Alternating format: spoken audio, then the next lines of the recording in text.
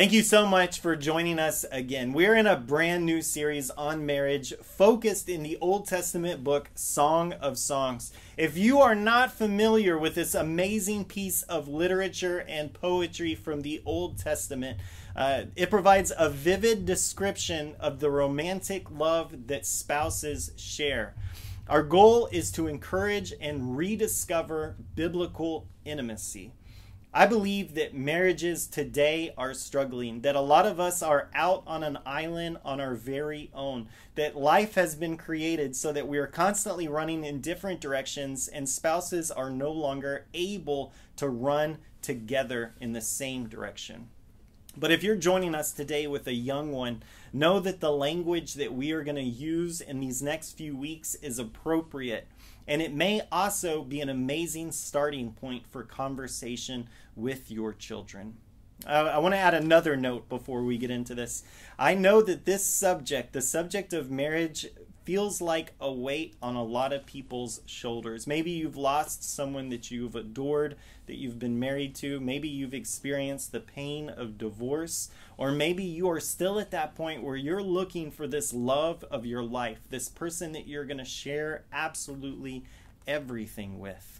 I want you to hear that your past and your current circumstances do not make you any less valuable in the kingdom of God.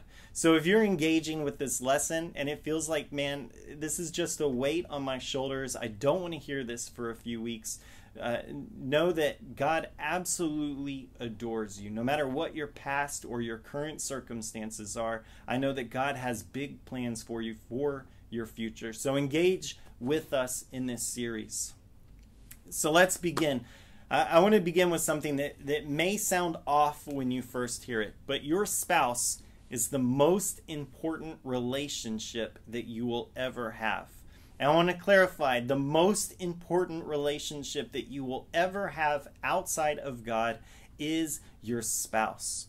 They're capable of bringing you to the highest of highs and also to the lowest of lows. It's a relationship where you are so vulnerable and so open that it has this opportunity to just bring you up or tear you down. But no one will ever know you as intimately as your spouse knows you. You're going to walk through the most important events of life together. You're going to walk down that aisle and hold hands. You're going to take off that veil and see that person that you will spend the rest of your life with. You will have children together. You will hold their hand when they are sick and hurting. Through some of the most painful and beautiful moments of your life, you are going to share that with this other person. Your spouse knows when you are strong. Your spouse knows when you are weak. And this all comes out as an essential ingredient in marriage. This ingredient we're calling intimacy. Intimacy is what makes marriage. It's not a ceremony. It's not a piece of paper that you're given after the ceremony. What makes a marriage strong and what makes a marriage thrive, what makes a marriage pick you up when you're at your lowest, is this intimate relationship that you get to share with another person. This physical, mental, and spiritual intimacy is essential. For the next few weeks, we're going to be examining a book that is called The Song of Songs. This book is absolutely intriguing because it almost historically did not make the cut. When the ancients were compiling these books that we are going to call scripture, this book was just so risque, and it doesn't give any explicit mention of God. It's one of two books in scripture that doesn't. It's very graphic at times, but it's also very important. We find this non-linear set of poems that were designed by God to be loved and to love others. So we see in this book that we are designed from creation to love others and to be loved. And we get this from a jealous God who also wants that relationship with his children. He wants to know absolutely everything about us. You see, God requires intimacy in relationship. And the book Song of Songs shows us that this same intimacy from this jealous God who loves and adores us is able to be shared with someone else. It's also important to know that this is a set of poems that is non-linear, that were compiled together. Nowadays, it would be a lot like a folk song. We're going to show you an example of how this structure runs. He's my baby, and I'm his honey. Never gonna let him go. In spite of ourselves, we'll end up sitting on a rainbow. Against all odds, honey, we're the big door prize. We're gonna spike our noses right off of our faces. There won't be nothing but big old hearts dancing in our eyes.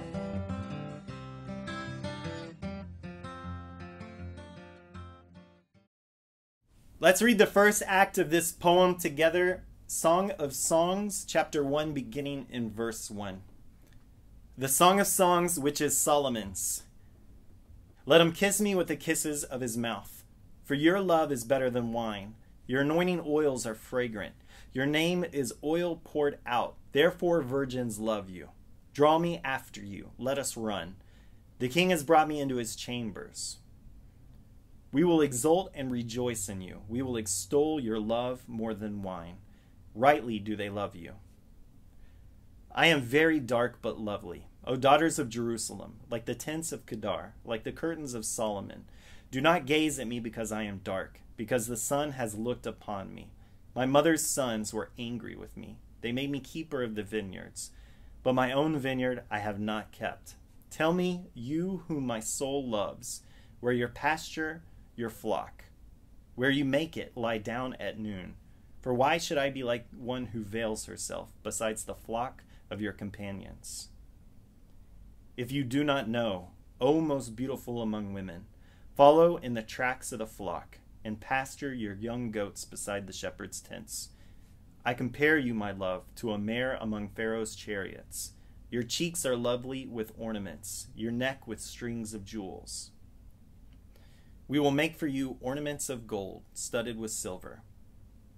While the king was on his couch, my nard gave forth its fragrance. My beloved is to me a sachet of myrrh that lies between my breasts. My beloved is to me a cluster of henna blossoms in the vineyards of En-gedi. Behold, you are beautiful, my love. Behold, you are beautiful. Your eyes are doves. Behold, you are beautiful, my beloved. Truly delightful. Our couch is green. The beams of our houses are cedar. Our rafters are pine. I am a rose of Sharon, a lily of the valleys. This poem, which, if you have not engaged with poems that are thousands of years old, may seem like references are a little bit lost on you. But there's so much beauty, and I want to invite you to kind of engage and dig deeper into what they're describing in this biblical poetry. But it opens with this desire for the bride to connect with her groom. She adores this man, and we get a clue on why she adores him so much in verse 3. She says, whose name is oil poured out. You see, she desires him physically because she knows his character. Whoever this groom is that's going to be developed as this poem continues, we find early on that he has a good name, that he is a man of good character, that when she sees this man, she sees somebody that she respects. And this respect begins this path of intimacy. It gives us this idea that she is enraptured with who he is as a man. So men, intimacy begins with your name. And if you want to connect with your spouse, be the man that God has called you to be. Let her see your kindness. Let her see your compassion. Let her see how dependable of a man that you are. Men, you have to be her rock before you can become her lover. And men, a strong name will lead to a strong relationship. Let's pick back up in verse 5 of chapter 1. I am very dark but very lovely, O daughters of Jerusalem, like the tents of Kedar, like the curtains of Solomon. Do not gaze at me because I am dark, because the sun has looked upon me. My mother's sons were angry with me. They made me keeper of the vineyards, but my own vineyard I have not kept. Tell me, you whom my soul loves, where you pasture your flock, where you make it lie down at noon. For why should I be like one who veils herself, besides the flocks of your companions? To hear a person that you love and adore describe their insecurities can hurt so much when you see so much beauty behind the words that they are saying. And we find in this passage that she starts describing herself as not looking like the other girls. She says, "My skin is dark." I think it's very important that we understand that this is not a passage of scripture that is about ethnicity. In the ancient world, the rich stayed inside because they had servants that did all of their works. But the lower class was outside in the sun. So we get this picture that this bride is saying to her groom, I am not of the same social class as these other girls. I don't have the beauty that maybe they have or that culture expects me to have. I have worked so hard, and I'm afraid that you are not going to love what you see. You see, the issue that she is dealing with is social rather than racial. She doesn't feel like she measures up. If this was a modern storytelling, if this was a modern poem, she would say, I'm not photoshopped like the other girls. There's not enough filters that you can run over me to make me look like I feel that I should look. She's saying, I don't measure up to what society's view of beauty is. But let's lean in and listen to his response, picking up in verse 8. If you do not know, O most beautiful among women, follow in the tracks of the flock and pasture your young goats besides the shepherd's tents. I compare you, my love, to a mare among Pharaoh's chariots. Your cheeks are lovely with ornaments, your neck with strings of jewels. Verse 8 is so incredibly beautiful. After she goes through this list of insecurities that she has, she says, man, I just don't feel like I measure up with other girls. I've worked hard my whole life. I haven't had the same opportunities. I'm lower class. It's almost like he looks past that. And he says this, if you don't know how to find me, follow the tracks of the flock. And what he's telling his bride is this, I don't hear all of this noise that you're saying about not being beautiful, but I want you to come to me right now. And the next verse doesn't read as poetically to modern ears as it did back in the day. Back in the day, this next verse that we're going to talk about, all of the girls would have fainted. They would have said, oh, that's the most beautiful thing. But he essentially says, you look like the best horse in the entire kingdom. Now, gentlemen, I want to encourage you as a challenge this week, don't actually say that to your wife at all. Because definitely intimacy will escape you in all forms. But in the ancient world, this was such a kind comment, and this was such a beautiful thing. So let's talk about that a little bit. Let's look a little deeper into that analogy. You see, Pharaoh's main mare was his pride and his joy. It would have been the most beautiful and graceful horse in the entire kingdom. And it would have been the one that was specifically decided and selected to draw the king's chariot. You see, only one horse was good enough. And it wasn't like the other horses. This is the strongest, most capable horse. So the meaning of this comparison or this analogy is absolutely beautiful. He's saying other women may be fair. They may come from a better social class. But you are the one that I prize. You see, insecurity invites opportunity for intimacy. When your spouse looks at the world and doesn't feel like they measure up, when they look around and say, you know what, I'm not like these photoshopped people. I don't have the skills that these other people have. Remind them why they are the most important person in your world. Remind them why you want to be with them. But men, I want to remind you, words alone do not make your bride feel loved. I've had an absolute blessing in my life to see so many strong men and women go through the journey of marriage together. And there are so many lessons that I was able to pull away from their wonderful and strong marriages. And here's a few things that really stuck out to me about some people in my life. One, they made time for their spouse consistently. You see, marriage is a lot like a garden.